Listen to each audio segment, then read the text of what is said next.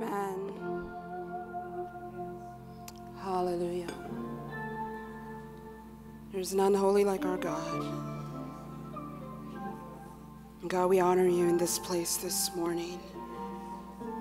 As your sons, your daughters, we acknowledge that you are holy, you're separated, you're in a class all by yourself, Baba. And we reverence your presence this morning. We magnify your name this morning.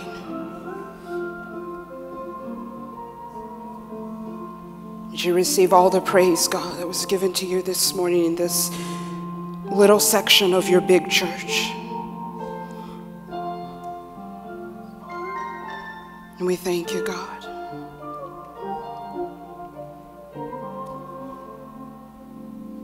We welcome you, Holy Spirit.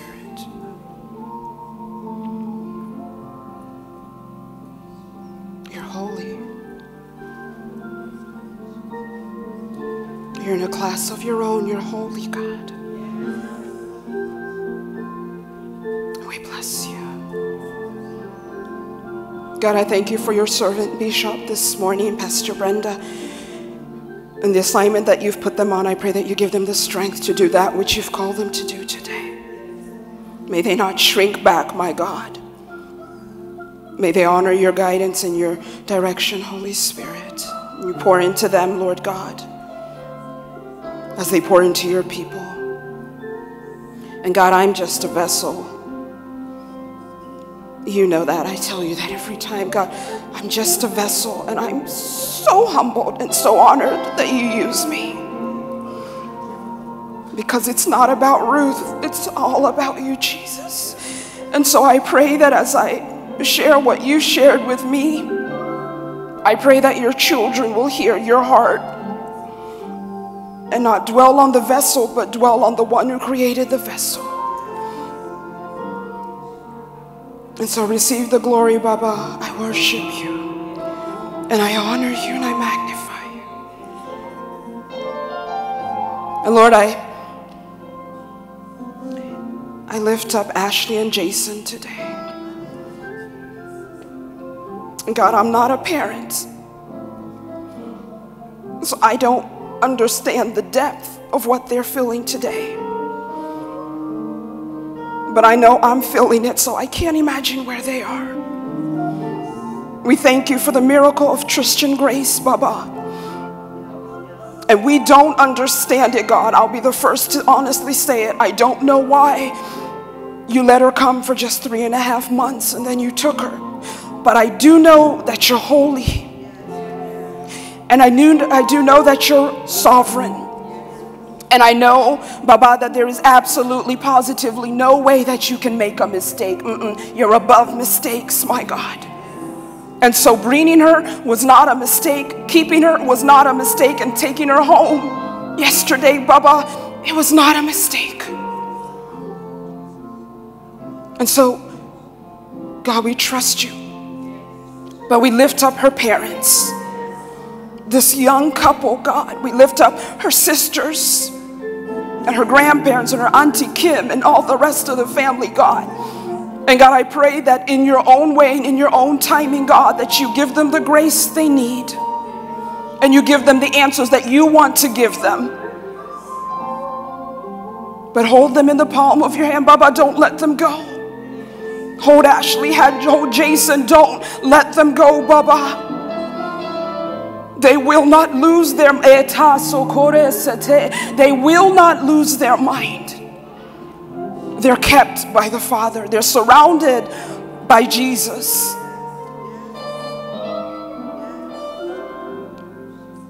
So bless them, God. And Lord, as we turn to your word now, may you bless us. May your people hear what you have to say, Baba. We love you, we bless you, we honor you. In your holy and righteous name we pray. And all God's children said, amen and amen. Hallelujah, amen. Thank you for pressing and joining in with me this morning, almost afternoon. Good to see you, those on the live stream, good to see you as well. As Elder Marshall said, my name is Ruth Barasa.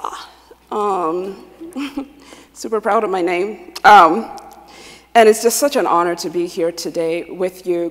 Bishop asked that I would just share today as he's out doing what the Lord has asked him to do. And so I'm going to do that. We're going to get started.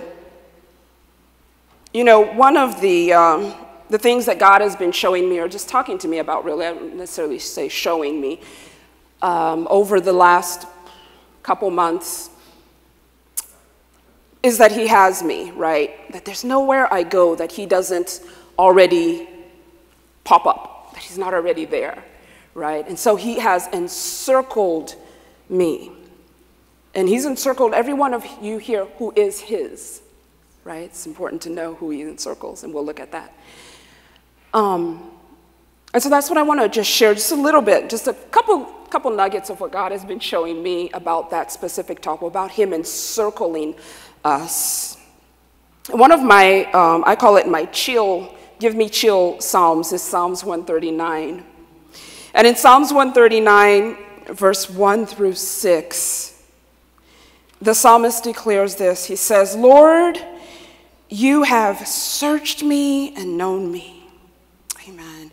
You know when I sit down, you know when I stand up, you understand my thoughts from afar away, you observe my travel and my rest, you're aware of all my ways, even before a word is on my tongue. Oh, I can read over here. You know all about it, Lord. And isn't that just amazing about our God? Because that's really how he is, right? And you look at that top picture and that tailor who is precisely measuring the material and precisely knowing how the pattern has to work. And that's what God does with our lives. Each one of us, he precisely measures us, right? And then the psalmist goes on and he says, you have encircled me. I love that. You have placed your hand on me. And that's what God does. He encircles us.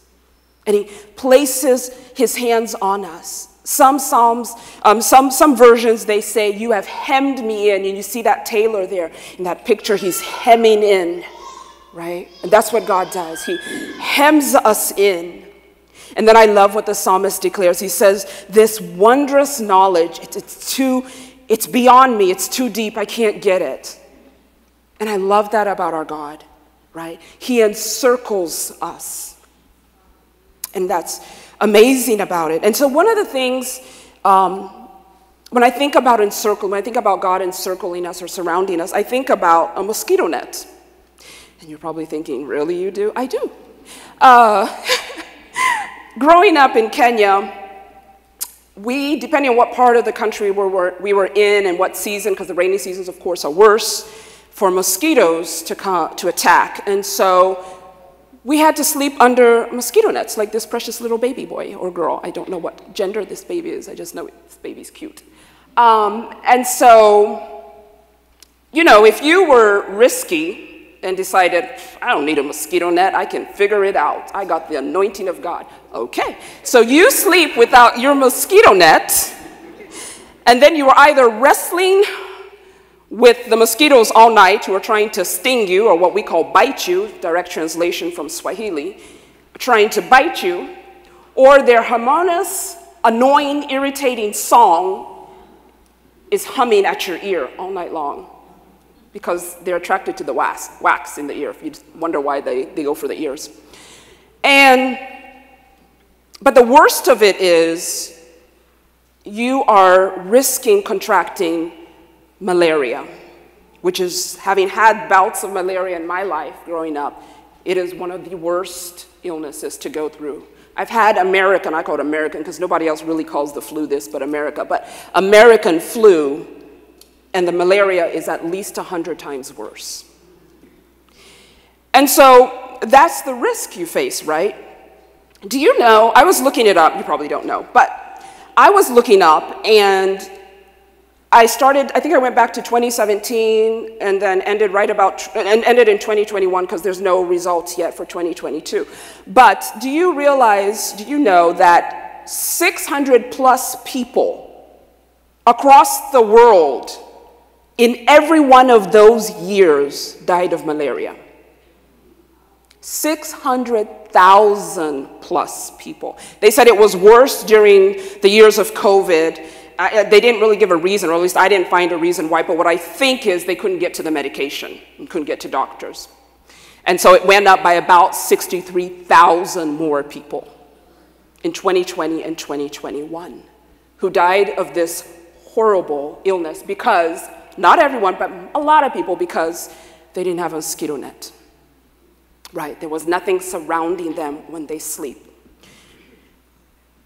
And so, if you're trying to figure out what is very important to me this year, I don't know why this year God has just put it so hard on me, is I want to get as many mosquito nets out to the nations in Africa and Asia and the Middle East as I can.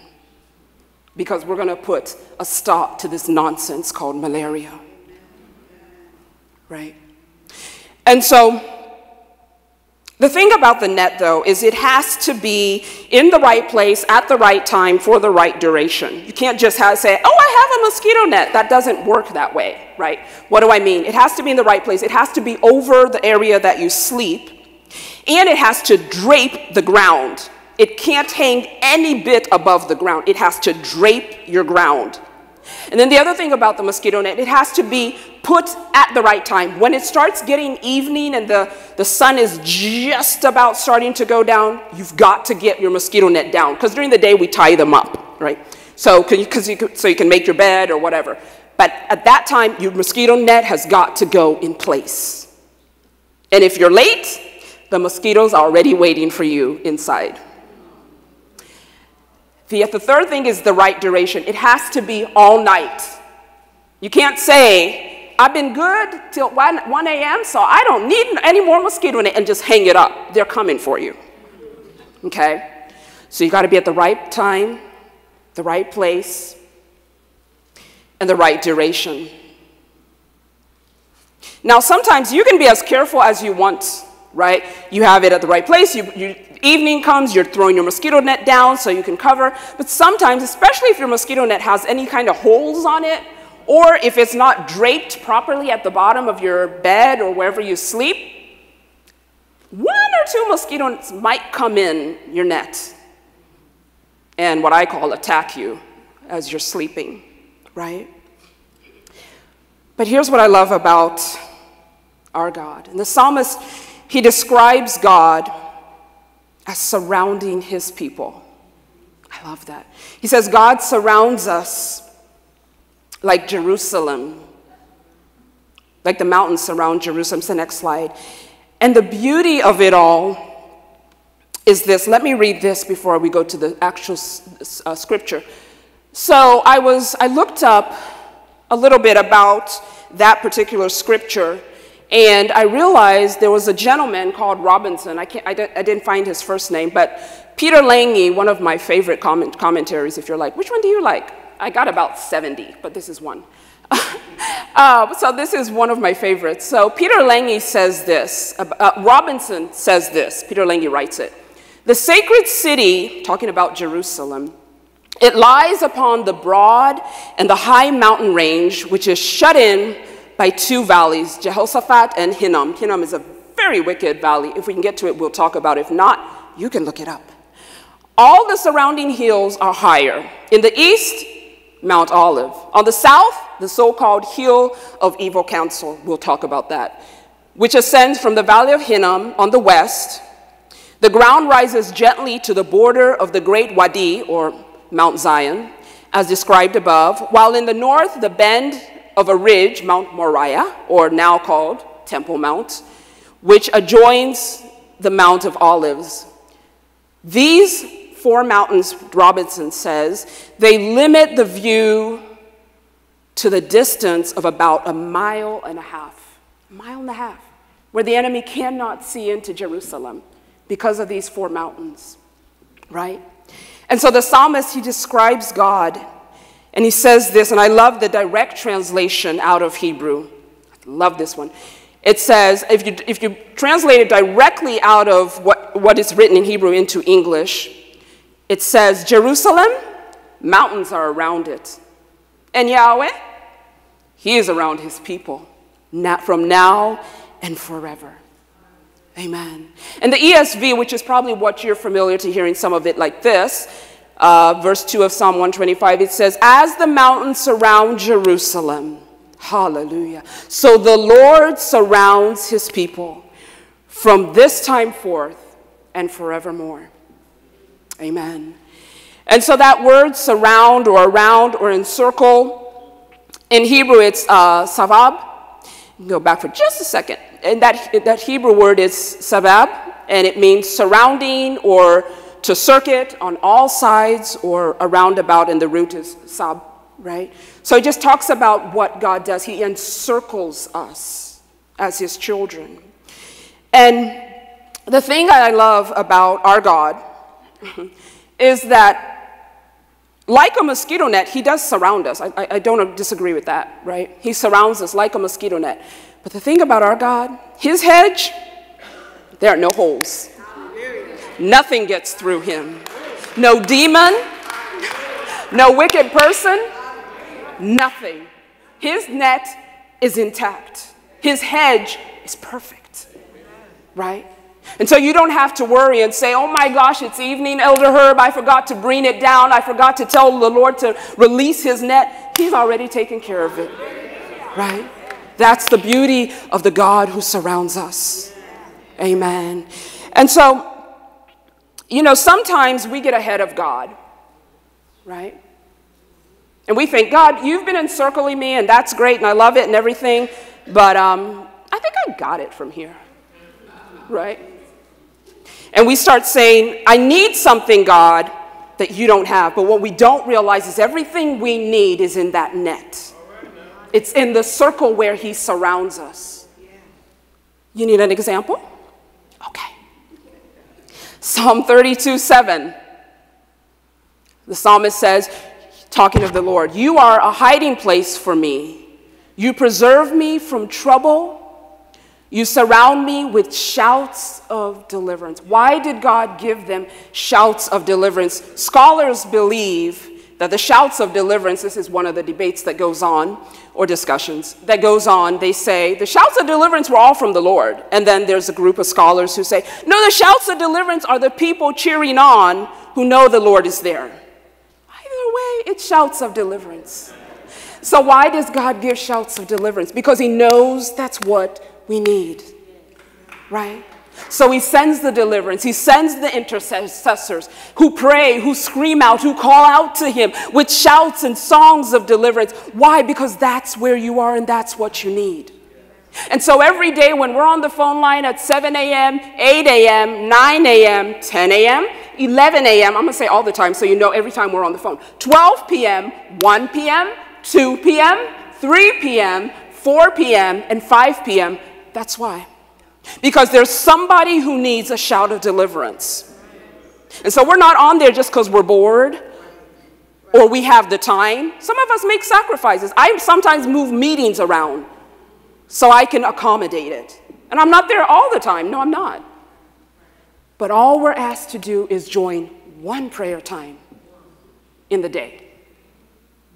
Because there's a shout of deliverance that needs to go out. Right? Psalm 5, verse 11 and 12. It says, but let all who take refuge in you be glad.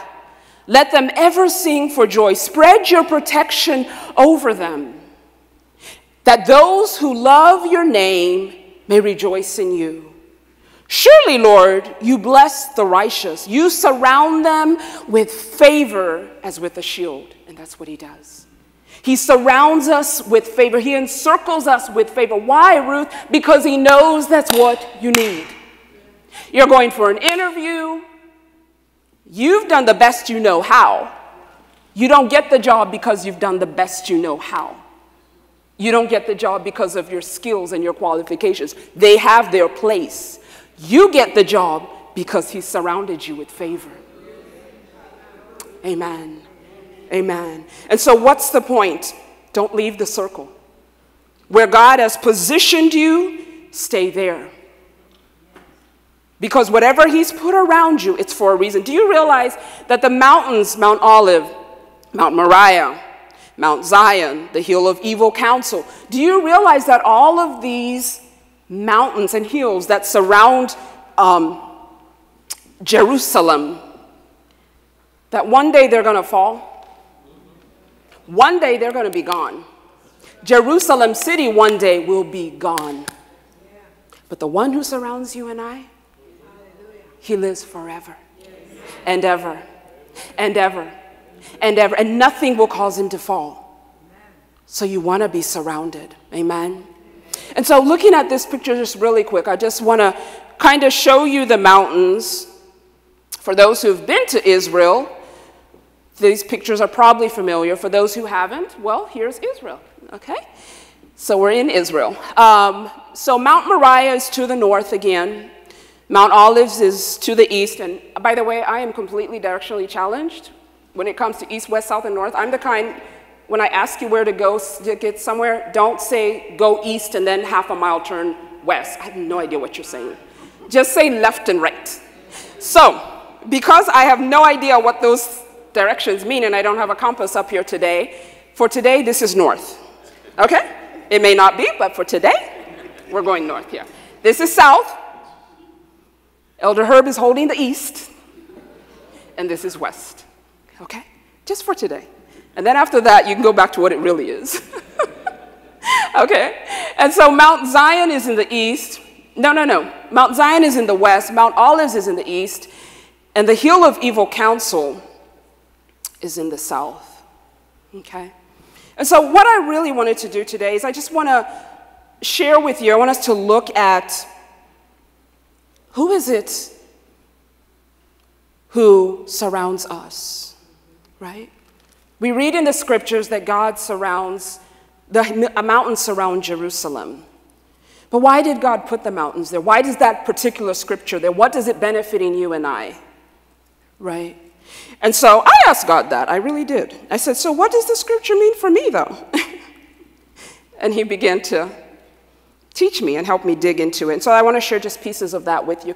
And by the way, my brother, if you just hit one button at a time, what's that thing called? The page down key, they'll come in one. It has a transition going. So I should have said that before, so that's my fault. If it works, if it doesn't, we're good. Okay, so let's start with the east. Who's in the east? Which mountain? Ah, Mount Olive. They're listening, they're awake. Okay, all right, so the physical features, I want to read this just really quick just to give us an idea of the physical Mount Olive, where it is and its height. It says the Mount of Olives is a single peak of a 2-mile-long ridge that borders eastern Jerusalem, forming a barrier between the city and the Judean wilderness to the east. The mile-long Mount of Olives proper is approximately 2,700 feet above sea level. It stands about 300 feet over the city of Jerusalem here. The mount's height is relative to the vicinity and its position around the city made in a natural bulwark, meaning it's doubling as a watchtower against eastern invaders and as a token of protection, right? And so there was a specific purpose why God made it. God strategically positioned that mountain there. It didn't just, God was like, oh, where do we put this mountain, and just threw it there, right? That's fine, no problem. So God strategically positioned it there, okay? But what does it mean? What did it mean to the people of Jerusalem? When they would be in their houses or be in their tents or whatever, and even up to now, when they're in their houses and they look out and they look on the east and they see that Mount Olive, what does it mean to them? Well, here's 3 things that the Lord showed me. It's a place of refuge, right? It's a place of refuge. It's where David escaped when he was running away from his son Absalom. That's where he went. He went to the Mount of Olives, and God gave him a place of refuge, okay? We won't read all these scriptures, but I just put them there so maybe if you have a chance, you can read them if you wanted to look them up. And the second thing, the Mount of Olives is a place of rest. Now, historians have found and they have documented that it doesn't happen now, but in the time of the old Jerusalem, the people would they would come to Jerusalem. The people would come from other cities into Jerusalem to assemble for like the feast, right? We know about the feast that is recorded in Acts 2. And because there was no places to lodge or everywhere would be full, they would go to the Mount of Olives. Now, if you've been to the Mount of Olives, it really is just, it's a huge, well, to me it's huge. It's probably not that huge to everyone else. But it's a huge garden with olive trees. Okay, so here's the chili bumping thing. The olive trees that are at the Mount of Olives, the day I went there, they were actually harvesting. It was harvest time for the olives. And so they were harvesting olives. Those, our tour guide told us, the olives they're harvesting are the same olive trees that Jesus prayed under. If that doesn't give you chills, I don't know what does. But it's so that people would go there and they would rest. They would put tents and they would just rest there. And could it be possible then that as the people of Israel, as the people of Jerusalem are facing and looking at the Mount of Olives, could it be possible that God was reminding them, you're surrounded by rest because I'm here? Could it be possible that God was telling them, I don't care what your enemy says, you have refuge in me? Was it a reminder of who the God is that they serve, right? And then it was a place of assignment. Mount Olives is where Jesus, at the end of his time on earth, goes with his disciples and he ascends and he gives them an assignment, right? Go and make disciples of all nations, right? And he gives them that assignment. So it's a place of assignment. Could it be that God was reminding them that the purpose that you are on earth, people of Jerusalem, is that you're on an assignment? And you're probably thinking, Ruth, that is great, but what about me? I'm not in Jerusalem. Good. Let's read more. 2 Kings, verse 6. Let me give you just a little background of what this is. So 2 Kings chapter 6, sorry, not verse 6, chapter 6. Elisha, the prophet, at this point was alive. Elijah had gone on to the Lord, and Elisha was the prophet, and he had all these students, but he also had a servant, right?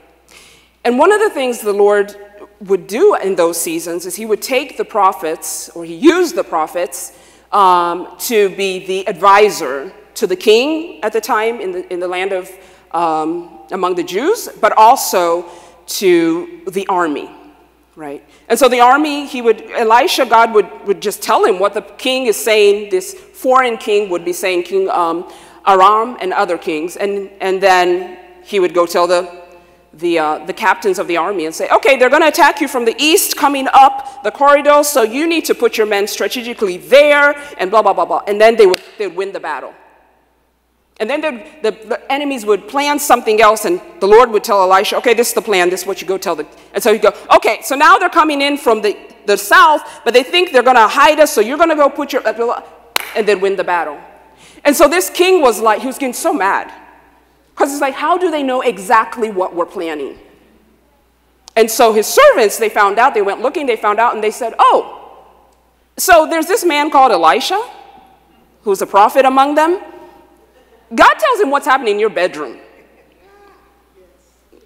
And so he was like, oh, so let's get rid of the man, right? So that's where we pick up. Okay.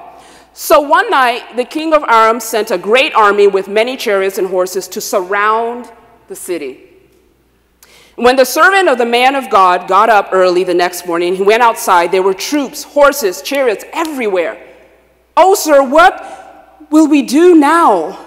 The young man cried to Elisha. Oh, don't be afraid, Elisha told him, for there are more on our side. Elder Herb already said it today. There are more on our side than there are on theirs. And then Elisha prayed, oh Lord, open his eyes, hallelujah, and let him see. Listen, if God has put you on an assignment, you can stay right there. If God has put you on an assignment, he knows you're on assignment. He does. And so your focus cannot be, should not be on the enemy who's trying to surround you, right? My prayer is that God would open our eyes, that we would stop focusing like this servant did, on the eyes of the enemy. That's not where our focus is supposed to be, people of God. Our focus is on the one who surrounds the enemies who are surrounding us. That's where our focus is, right? And so even if you're in a place of refuge, if you're going through a hard time in a relationship, on your job, in your business, in your physical anatomy, and you're in that place of refuge, and you're saying, God, just take me. Just get me out. Just end it. And you keep saying, God, why aren't you just doing it? You're on assignment. So instead of crying out that way, cry out this way. God, open my eyes that I may see. Past this one that's surrounding me, past this enemy, past this thing that's trying to take me out. And God, when I'm too tired, give me rest. Give me rest. God is saying, look, I've already encircled you on the east side. You're fine. How many believe it? You're fine. You have refuge. You have rest, even in your assignment. Amen. Amen. All right, so what about on the north? Who's in the north? Ah, he showed you. Mount Moriah. Okay, good. Mount Moriah, right? And so just a little bit about physical features of Mount Moriah. Mount Moriah is to the north of Jerusalem, and it's approximately 2,428 feet above sea level, which implies that it stands just slightly above the city of Jerusalem, but it's still tall, right? And so why did God encircle them with Mount Moriah? What was the importance of it? Well, let's look at some of the things, and these are just three of them, right? We'll start with the place of meeting. So it's the place where God appeared to David. If you go and you read 2 Chronicles 3, God appears to David there. It's also the place where God appeared to Jacob in Genesis 28. Do you remember the story of Jacob and how he was running away because he had done some really bad things, and he laid down to sleep, and then he had a vision, and he saw this ladder that was from the earth to the heavens, right? And then it says, and I find this so interesting, I don't know how many people have studied it. It doesn't say he saw angels descending and ascending. It says he saw angels ascending and descending, right? So God meets with him there. God has a conversation with him, and I'll let you go read the conversation. But he says, surely God is in this place. So it's a place of meeting.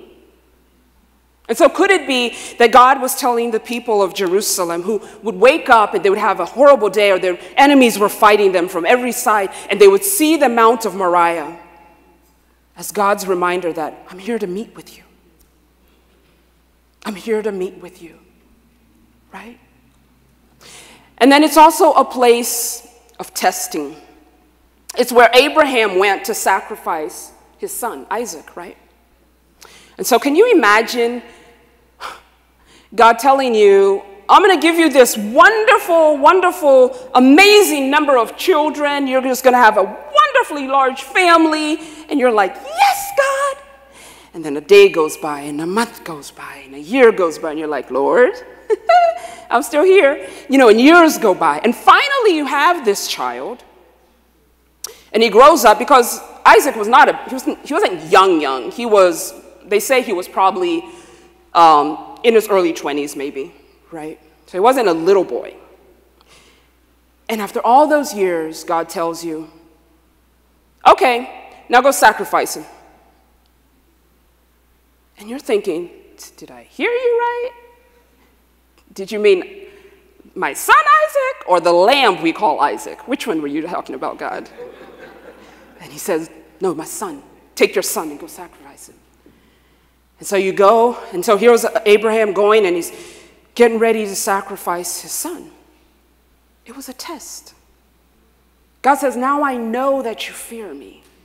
It was a test, right? And so could it be that the children of Israel in Jerusalem would look to Mount Moriah on days when they're like, this is it. If God doesn't answer this thing and this thing continues to happen, I'm done. I'm throwing in the towel. And could it be that God would remind them, it's just a test, right? And it was a place of God's resting place, right? It's where Solomon, the son of David, built the first temple. So could it be God was telling them, I'm right here, right? We already saw on Mount Olive, he said, I'm here, come with me. But here he is again saying, I'm right here. Come meet with me, I'm right here, right? And what about for us today? What does it mean?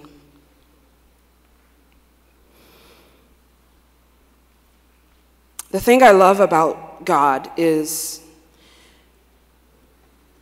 he doesn't just encircle us. He stands in the midst of us. And so I couldn't even think, I was like, what picture can I show them that will show that? I don't even have a picture in my mind like that. How can God be in the middle of us and at the same time, he's encircling us? But that's what he does, right? And so he's always positioned, he's always with us. And so 2 Chronicles 5, it talks about after Solomon has built the temple. And listen to this. It says, so Solomon finished all his work at the temple of the Lord. Then he brought all the gifts to his father, this verse 1 and 2, that his father David had dedicated, the silver, the gold, the various articles, and he stored them in the treasures of the temple of God. Solomon then summoned to Jerusalem the elders of Israel and all the heads of the tribes, the leaders of the ancestral families of Israel. And they were to bring the ark of the Lord's covenant, amen, to the temple from its location in the city of David, which is also known as Zion. In verse 11, if we jump down, it says, then the priests left the holy place. All the priests who were present had purified themselves, whether or not they were on duty. We need to always be ready. Always be ready. You can't pray just when you know you're up to serve or to do something. You're always ready. And the Levites who were musicians, Aspan, Heman, and Jeduthun, and all their sons and brothers were dressed in fine linen robes and stood at the east side of the altar playing cymbals and lyres and harps. And they were joined by the 120 priests who were playing trumpets. And the trumpeters and the singers performed together in unison to praise and give thanks to the Lord, accompanied by trumpets and cymbals and other instruments. They raised their voices and they praised the Lord. Hallelujah. And this is what they said. He's good. Hallelujah. His faithful love endures forever.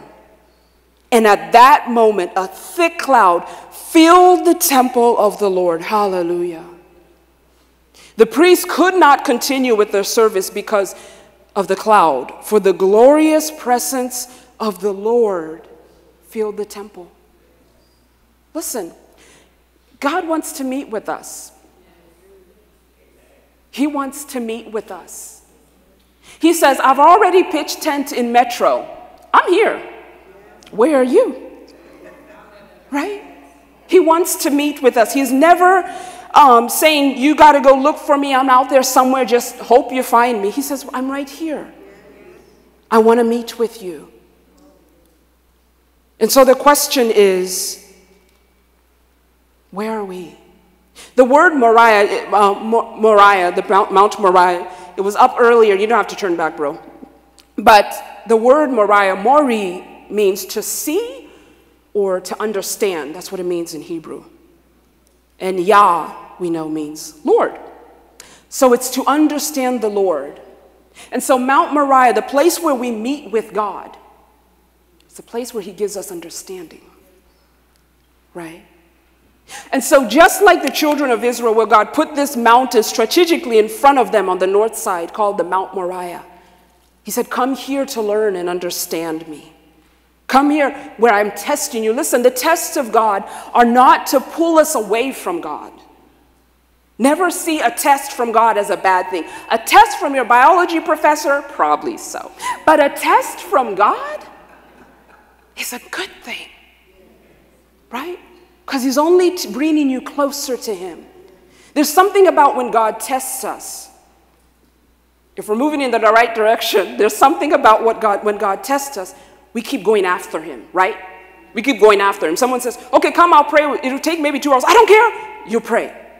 Okay, we're going to pray all night for your son. Okay, let's pray. Let's pray. It brings you closer to him, right? Because he only wants us to understand, it's my resting place. I'm already here, right? And so that is what God is looking for you and I. Where are the ones who understand God has already encircled you in the north? He got you on the east. Now he's in the north. And he says, I have you. Right? I have you. I've already encircled you. As the mountains surround Jerusalem, so I'm surrounding you. And all you and I have to do is to stay there and trust him. Right? All right, so Mount Olive's in the east, Mount Moriah in the north. Who's in the west? Who? Mount Zion. Okay, wonderful. Yeah, Mount Zion is in the west. So Mount Zion, it's a specific, historically important location for 2 reasons. Really, the name talks about the mountain, okay, but it also talks about the city, and we saw that in what we just read earlier. And sometimes it talks about the people. It kept getting interchanged, really. But there is an actual physical site, a mount called Mount Zion, and it's in the west. And it protects Jerusalem from the west. Now, what interesting thing about Mount Zion is it's the highest point of all the mountains, okay? Now, I'm only sharing with you, I should have said this earlier, I'm only sharing with you 4 of the mountains today, or hills. Theologians, scholars, anyone who's researching, they say there's 7 mountains surrounding Jerusalem, and there probably are, right? But we're just looking at 4 of them today that have a meaning, and one that everybody agrees is Mount Zion, right? It protects Jerusalem. Up to today, it protects Jerusalem. And so, but what did it mean at the time? What was so significant that God strategically created that mountain and put it to the west for his people? Why did he do that? Why didn't he put it to the north or the south? What was about this place? Well, there's 3 things that I found. There's probably more, but there's 3 things that I found that I want to share. One, it's a place of identity. It's where God identified his people. In Revelations 14, John, as he was on the island of Patmos, and God was giving him these revelations, right, that he later recorded for you and I to read.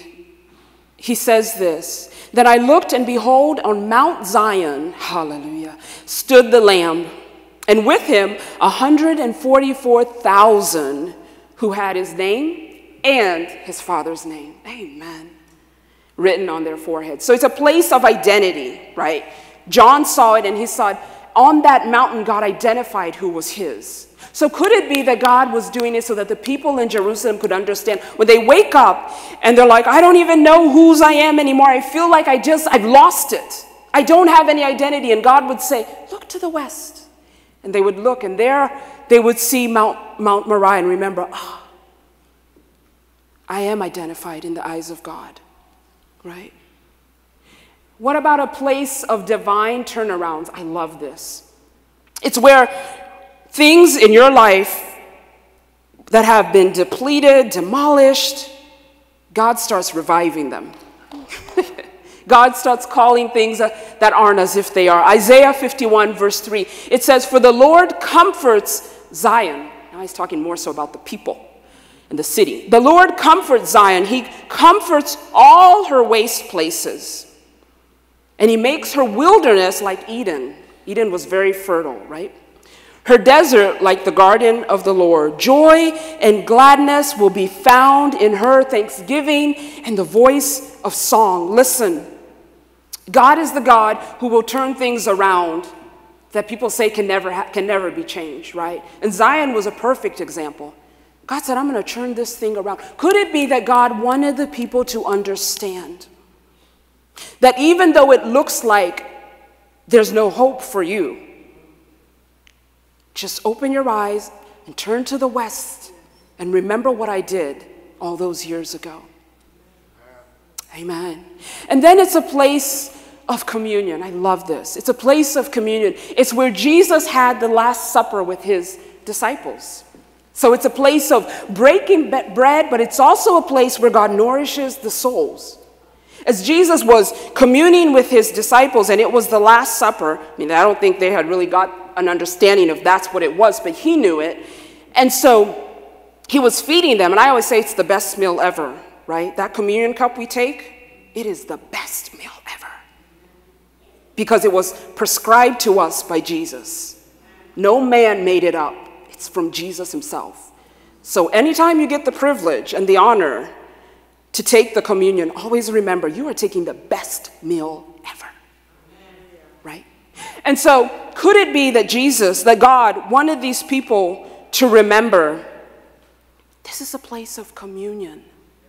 When you feel all alone, when you feel I can't handle this anymore, turn to Moriah and look at and remember what God did there. Remember what Christ did there. He communed, right? But there's another verse that I want to share with you. And it's in Deuteronomy 32, verse 10. And so this is the Lord talking about his people, right? It says, but the Lord's portion is his people. Jacob, his allotted heritage. He found him in the desert land and in the hollowing waste of the wilderness. And what did he do? He encircled him. There it is again. And he cared for him, and he kept him as the apple of his eye. Here, I got to stop for a minute. So listen, so what was recorded for us by, they believe it's Moses who recorded this, but what was recorded for us was that Jacob is in the midst of his enemies, taking him out. The Israelites, things are bad, things are thick. They're in a place that's like a wilderness. And it's not just any wilderness. It's a hollowing waste wilderness, right? And so God, it says he goes and he finds him there, right? Hollowing waste talks about, it's not just a dry place. It's a dry place. You've got wild beasts out there. It's toxic for your health. It's terrible. And God says, I'm coming for you. In that place that seems impossible, I'm coming for you. And when he gets there, God doesn't just say, okay, I'm here, let's go. No, he encircles you. Because he's protecting them from anything that's coming to take them out. And he does the exact same thing for you and I. And he doesn't just do that. It says he cared for him. God begins to care for them. It says he keeps him. He guides him. It's the same thing he does for you and I. The very same thing, right? He cares for us and he protects us and he watches over us. And the thing I love, the one that I love the most is that it says that he kept him as the apple of his eye. Do you understand what the apple of the eye is? It's the pupil. The pupil is the apple of the eye. It's that very most important part of the eye. Now here's what I want us to think about, right? Think about all the things that the only way you can accomplish them is because you can see. Right? Have you ever done that? Have you ever, like just for, I think the most I did was 5 minutes and I had to give up. But have you ever closed your eyes for 5 minutes and tried to do things? It's hard, right? So hats off to people who are blind and have been for years and are able to do a lot. Because it's hard. And so what he's saying is God has made him the apple of his, that it's that precious to God. And you are that precious to God. You are that precious to the Lord, right? So when he says, I'll commune with you, he's not just saying it flip-haphazardly. You are so precious that he wants to commune with you. Every single one of us. He wants to spend time with us. He wants to care. He wants to keep us, which means to guard us. He wants to give us direction. You're that important. And when he does it, and as he does it, he's already encircling us.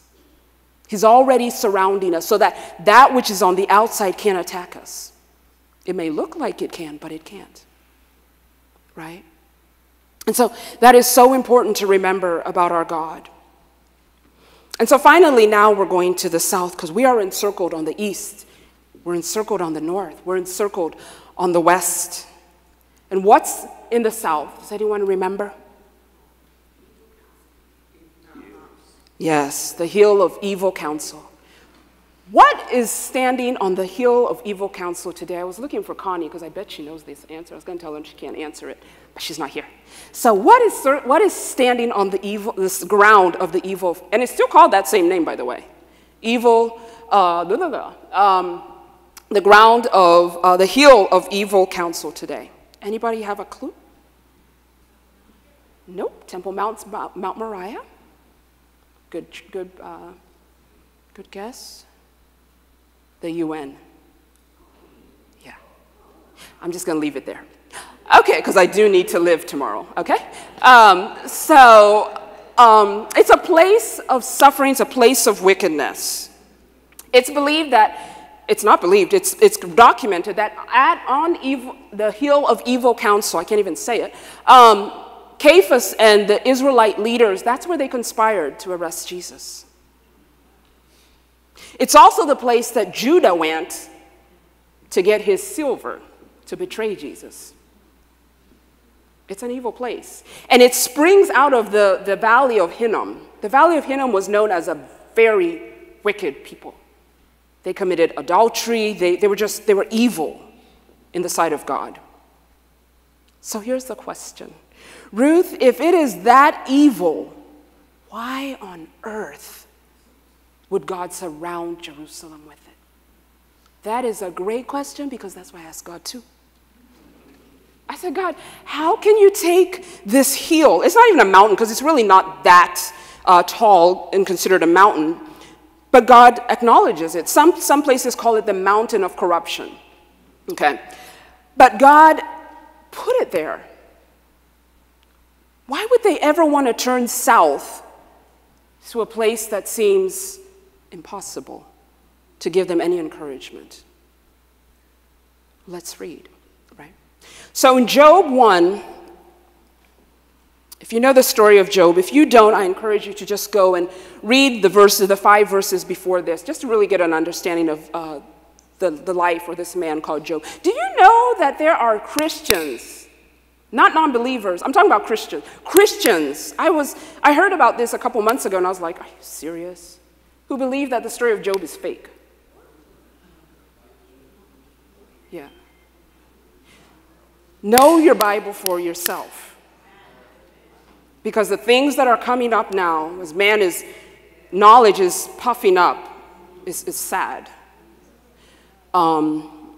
It's crazy. Okay, so Job says this in verse 6. Or rather, it's documented this in verse 6. It says, one day the members of the heavenly court came to present themselves before the Lord, and the accuser, Satan, came with them. Where have you come from? The Lord asked Satan. Satan answered the Lord, I've been patrolling the earth. I've been watching everything that's going on, and he does it to today. Then the Lord asked Satan, have you considered my servant Job? He's the finest man in all the earth. Can you imagine Jesus saying that about you? I mean, I'm happy that he calls me his child. Don't get me wrong, I'm super happy about that. But can you imagine him saying, have you considered Ruth? She's fine, inside and outside. I'm just kidding. But he says, so he's the finest man on earth. He is blameless, a man of complete integrity. I mean, I always keep saying that there are a handful of people that I always say, when I get to heaven, I'm going to look for so. People are like, you're going to forget. I'm like, I'm not going to forget. I'm going to look for them. He's one of them, right? Because the way God describes, not man, the way God describes him, I'm like, I've got to meet this man, right? He is the finest man in all the earth. He's blameless, a man of complete integrity. He fears God, and he stays away from evil. And Satan replied to the Lord, yes, but Job has a good reason to fear God. You have always, oh, I love that word. Even the enemy knows it. You have always put a wall of protection.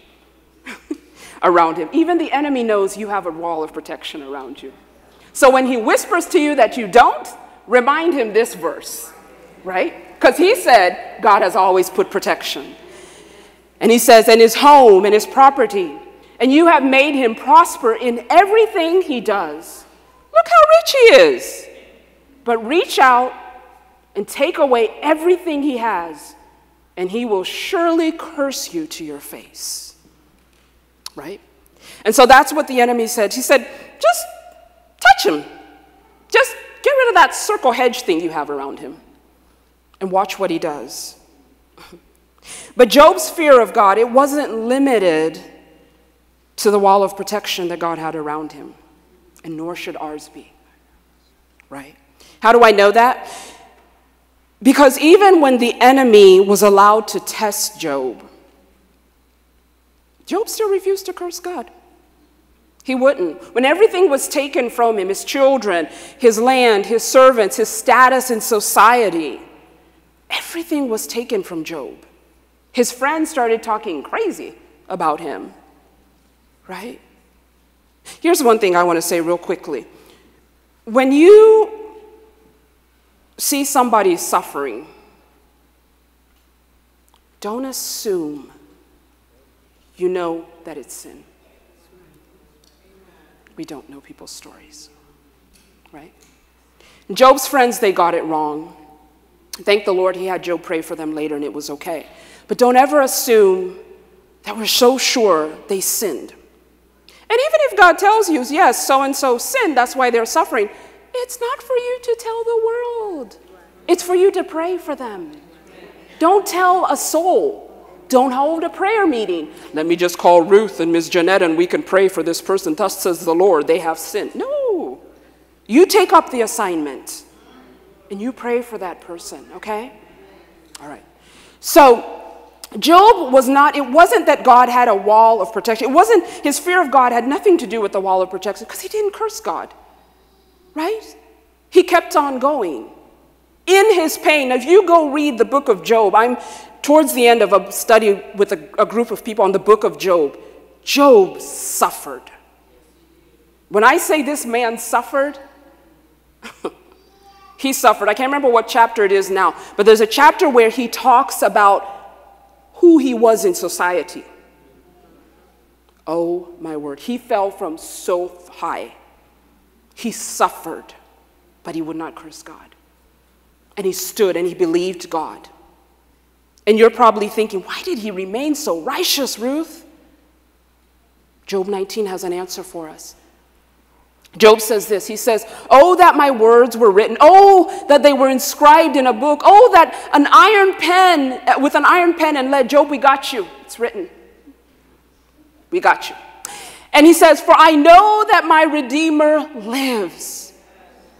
And at the last, he will stand upon the earth.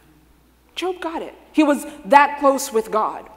I think it's chapter 24 or 20, nah, it's not 24. I think it's 26 or 28. Job says that God was actually a friend in his tent. They used to converse like that, right?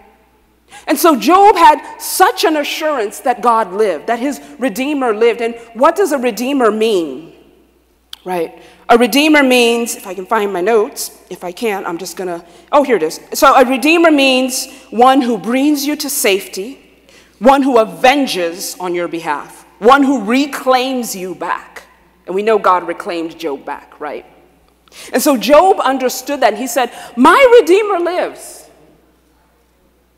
Could it be that God wanted the children of Israel in Jerusalem to look to the south so that when they thought it was over, when they thought, God, I've gone through so much suffering, I can't take it anymore, they would look and they would remember, my Redeemer lives. I can do this. How many of us need that reminder? And then I love what Job continues to say. He says in verse 26, he says, after my skin has been thus destroyed, and yet in my flesh, he says, I'm going to see God. And just in case we didn't hear it, he says it again in verse 27, whom I shall see for myself. I'm going to see God. And then he says, oh, you didn't get me. So then he says, and my eyes shall behold God. Over and over, he keeps saying, I'm encouraging myself because I have no one else to encourage me. My friends aren't encouraging my wife. Ooh, she's gone crazy. So Job says, I'm going to turn to the south. And I'm going to look for my Redeemer, and I'm going to encourage myself. Where are the Jobs today?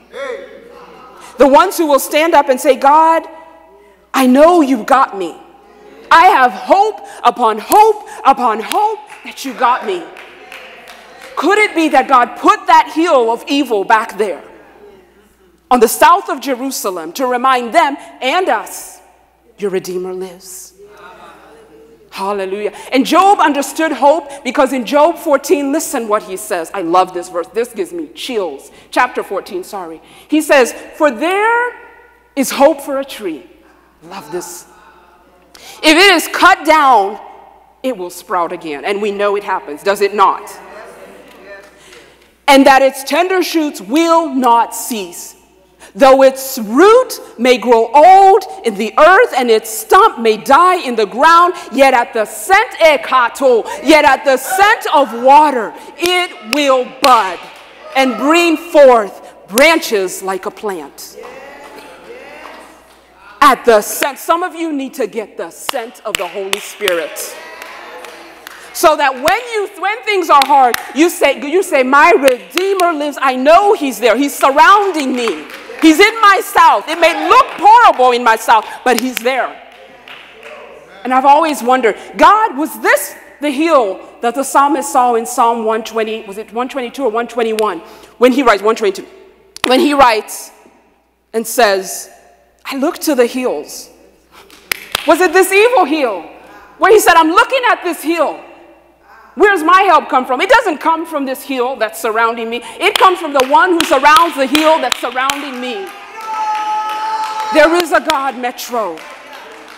There is a God, and he's encircling us. He is encircling us. So don't look at the things that are challenging and hard and say, God, you're not encircling. He's encircling. It's just a reminder. Your Redeemer lives. Your Redeemer lives. I don't know who's on the live stream. Your Redeemer lives. And there's hope. All you need is the scent. And when you get that scent, those shoots are growing. Hallelujah. Hallelujah. Hallelujah. So I'm going to end with this. How do we stay, though? How do we stay in circle? If you remember when I started, I said, you got to stay there, right? You got to stay encircled around God. Don't try to get out on the east or cut a door or build a tunnel in the south. You've got to stay there. How do we stay there? Number one, you stay in position. Keep your position. We read verse 2 of Psalm 125. Now verse 1. This is just 1, not 2. It says this. Those who trust in the Lord are like Mount Zion. They cannot be moved. They abide forever. Listen. The people in Galilee did not get the benefits of the people in Jerusalem. It's the people of Jerusalem who had the mountains surrounding them. If they decided to go to Galilee, you can go, but you just left the circle. So there is a high chance the enemy is going to get you. Where are the ones who need to stay in position? Where are the ones who've left the position of the Lord? Get back in position. Stay in the circle. Ruth, I need this. It's in the circle. I don't see it. Ask the Lord to open your eyes. It's in the circle. Stay in the circle. And 2, stay weapon ready and gaze fine-tuned. Your gaze and the Lord should be so fine-tuned, like Job, that even in a place of suffering, you still see your Redeemer. Right? Hebrews 11, I love this scripture, and I'm sure many of you do. But Hebrews 11, verse 1, and then we're going to jump down to chapter 11, verse 1, and then jump down to chapter 12. 11, which we all know is called the chapter of faith. It says, now faith is the assurance of things hoped for. And then I kind of cut it off there. But then chapter 12, it says this. Therefore, since we already are surrounded by a great cloud of witnesses. Listen, there's others who've gone before us. Hebrews 11, if you have never read it, that's the cloud of witness it's talking about. Go back and read it. All of those who, in faith, they did this, in faith, they did this, in faith, they did this. And we don't even know names of most of them, right? That's the other group I'm going to look for in heaven. We don't know the names of most of them, but in faith they did it. We're surrounded with them. What are they doing? They're cheering us on. They've already said, you can get through it. I got through it, right? They're cheering us on. And so the writer of Hebrew, he says, we're surrounded by a great cloud of witness. Let us also lay aside every weight and every sin which clings so closely. And let's begin to run, Metro. Let's begin to run with endurance, right? This race that's in front of us. Let's begin to run. Let's let go of every sin and everything that's clinging on to us. And let's start running, right? That's the first part of it. That's weapon ready. Get your faith shields ready. But here's the second part. Verse 2, looking to Jesus, the founder and the perfecter of our faith, who for the joy that was set before him, he endured the cross, despising the shame, is seated at the right hand of the throne of God. Consider him who endured from sinners such hostility against himself, so that you may not grow weary or faint-hearted. Where is your gaze? Who are you looking at? As you're walking, as you're running this race, who are you looking at? I can't remember who it was. I think it was Elder Marshall who said it last Sunday. Somebody said it. It was him. Don't keep your gaze on other Christians. Fellowship with other Christians. Your gaze is Jesus. It is nobody. He's not here, but I know he'd be okay with me saying, your gaze is not Bishop. It is not Pastor Brenda. I love them to bits and pieces and back. Your gaze is Jesus. And we have got to get that in the center of our souls. You've got to be gaze focused. You've got to be fine-tuned into what the Lord is showing you, right? And number 3, we'll stop here. Remember the mountains. And I don't say remember the mountains so you can worship them. Don't worship them. Don't worship a place of refuge. Don't worship your assignment. Don't worship your identity in Christ. Don't worship even your communion with God. Don't worship it. That's not what it means. The mountains remind you to worship the God who created the mountains. The God who's giving you refuge, that's who you worship. The God who gives you rest, that's who you worship. The God who wants to meet with you, that's who you worship. The God who takes you out of a place of suffering and helps you as you're going through, that's who you worship. But there are some in this room and online, you've got to remember the mountains. You've got to go, and for some of you, it's Mount Olive, right? You need rest in God. You need an understanding of your assignment.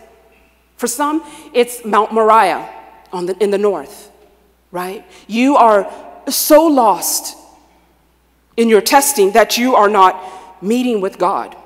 You're trying to go through this test on your own strength and in your own strength. You're going to fail.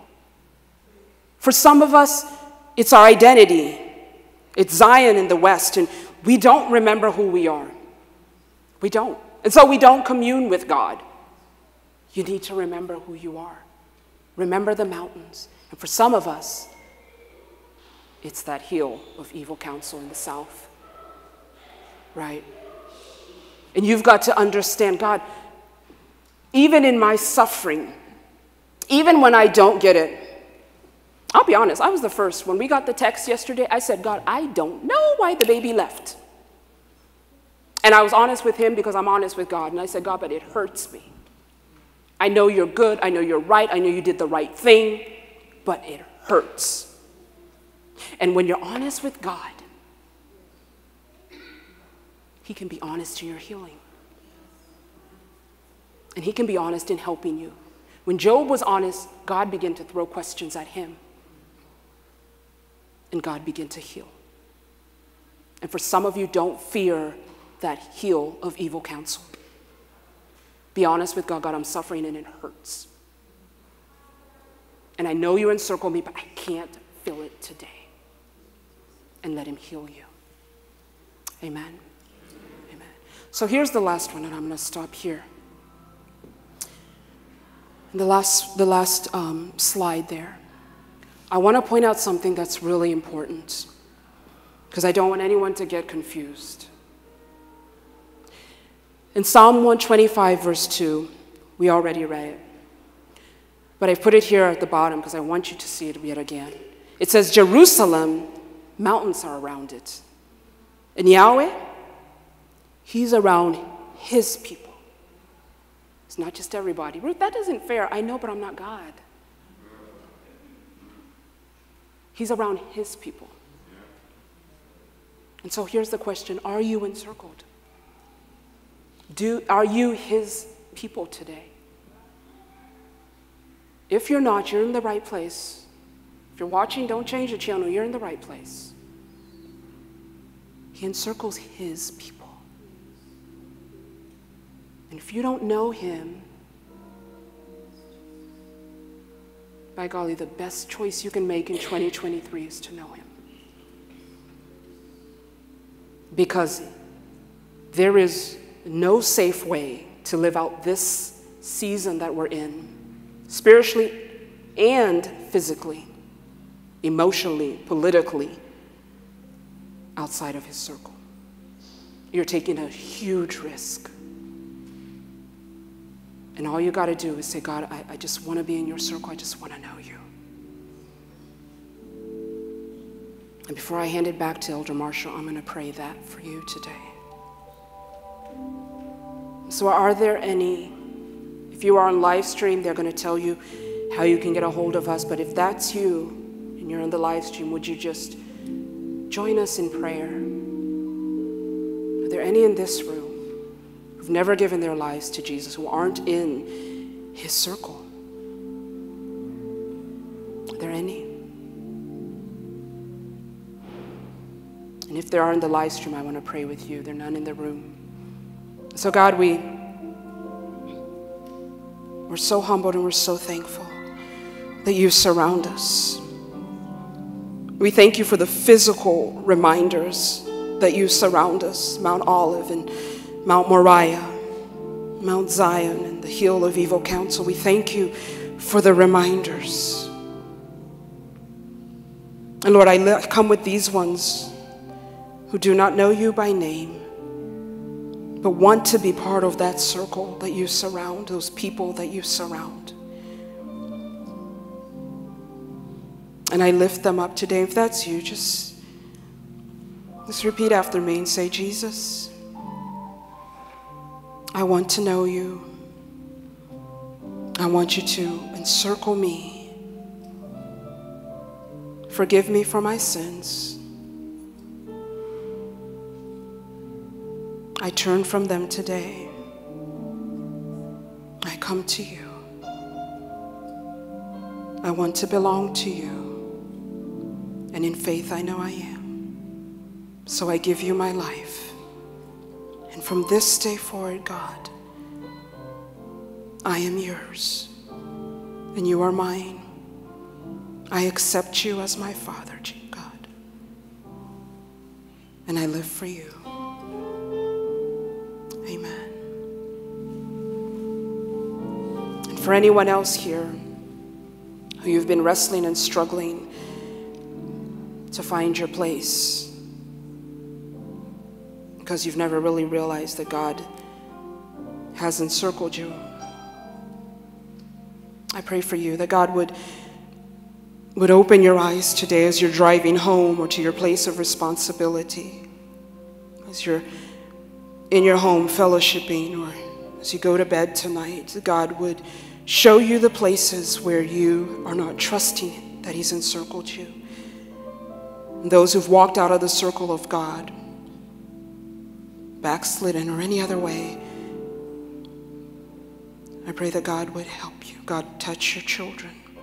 Open our eyes, Lord, as you open that servant's eyes.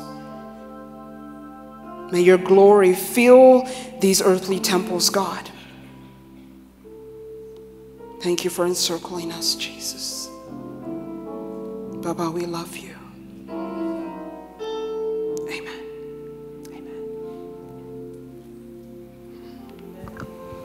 Amen. Won't you give Minister Ruth a big God bless you for that powerful word of the Lord. Amen. Let's stand as we receive that word this morning. Was that really truly rich this morning? Wow. He encircled his people. There's so many things I wrote down there. One scripture he reminded me of when you were ministering, God's reminding us that he really got us. Therefore, I tell you, do not worry about your life. It reminded me of Matthew 6, what you will eat, what you will drink, or about your body, what you will wear.